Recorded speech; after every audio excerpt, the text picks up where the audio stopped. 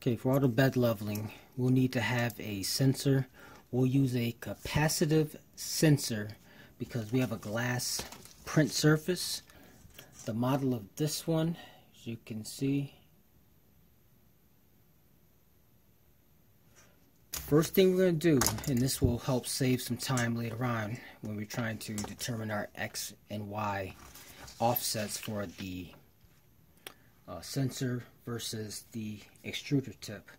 Get a sheet of graph paper or any paper, and what I'm going to try to do is put this, my graph paper, fortunately the tip of my sensor is about 3 squares, so I'll be able to find the sensor easily.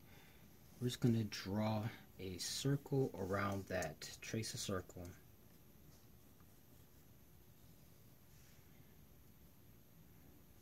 Okay, so tree circle might happen to be about 9 squares in size. So I know that the center of the middle here, that would be my center. We're going to mark the center of our circle like so, and we're going to put this sheet aside. Make a bracket. The bracket should look roughly like this. This side sits towards the front of the printer. This side here runs along the extruder.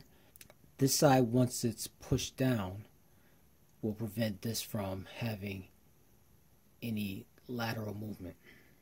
The dimensions.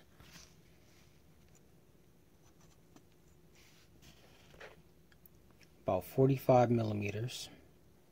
Okay, that is just about 30. Whatever the distance is to the edge of the extruded carriage is what this distance needs to be, so you can fold this over.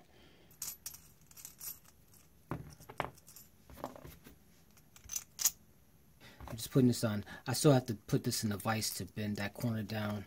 I do have a little relief in there to make folding this tab over just a little easier because it is a pretty thick piece of aluminum. Okay, so basically this will mount right there. You want this close to the heatsink as possible, but you do want to leave room to be able to turn the nuts that sit on this sensor. I have my hole drilled, but you'll use this hole to mark a spot on the extruded carriage.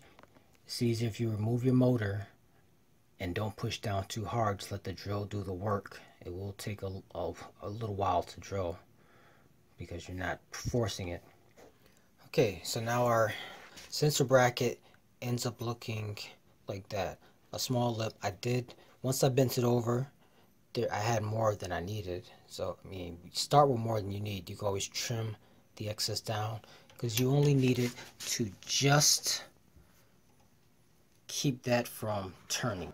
Okay, I have that mounted and that is on pretty tight. As you can see, I can move the extruder around by it and it still doesn't lose this gap. When we do install it, we want to install it with the wire side to the back. In general, for our application, we'll have this just about at the level of the heater block. So right about at the heater block level, you can see that, yeah, that's close. That'll be our starting point